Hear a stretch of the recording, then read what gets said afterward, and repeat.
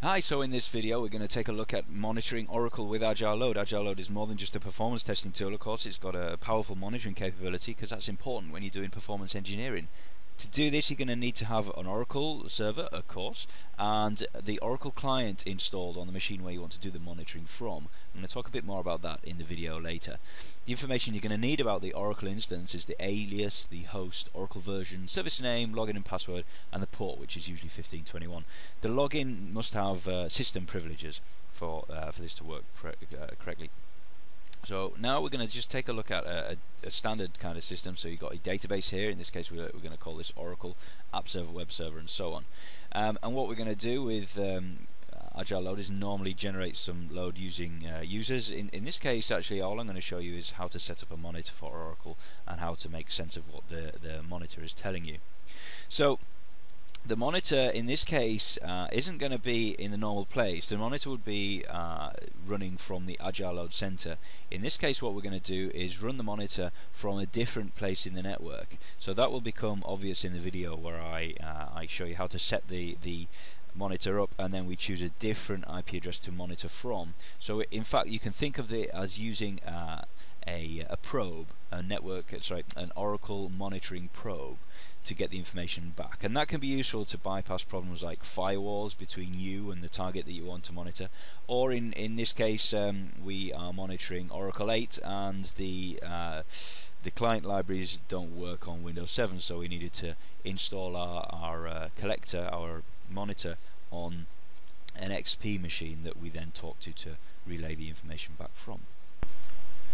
In my test center machine, I'm going to go to all programs and launch Agile Load Test Center, and go into the repository tab and then go up to the Oracle folder and create a new Oracle monitoring profile. I'm going to call this MyDB.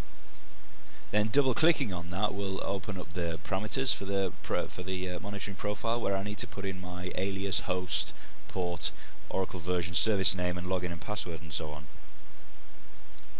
Now in this case, the host is going to be actually a local host, you might notice, but my Oracle database is not running here, and this is because I'm going to use another machine to do the monitoring for me. In fact, I have Agile Load installed on the Oracle server itself. Now I could use an Oracle server without Agile Load installed and have Agile Load on another machine next to it. The reason I'm using another machine is because I can't install the Oracle libraries on a Windows 7 machine to monitor Oracle 8, so I'm going to use another machine that will work with Oracle 8. I think it's XP that we're using here.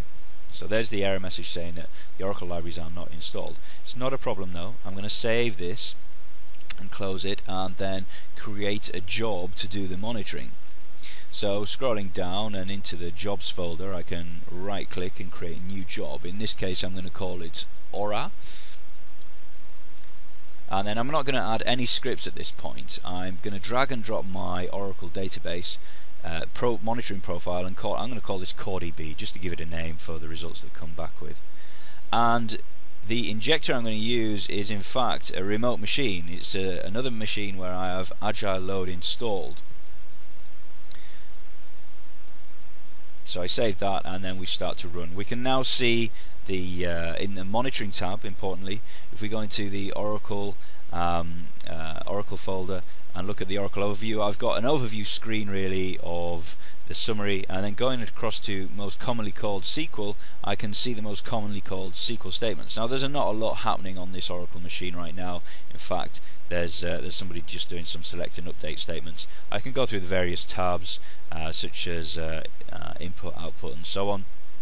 But all I'm going to do now is stop the job, and I'm going to show you the results, which in fact look very much similar to what I could see in the monitoring tab, and I'm going to generate an anomaly list. So I'm going to use Oracle for my anomaly list and just click on OK.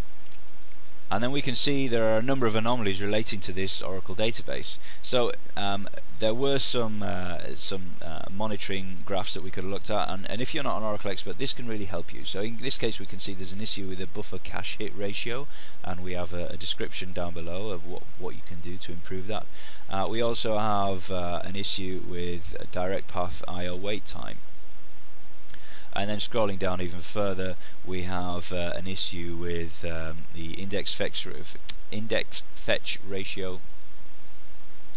And what we can see there is a low value might mean there are a lot of table scans happening. So this is valuable information perhaps for the DBA, or to help you tune your Oracle database to make sure that you're getting the best out of it.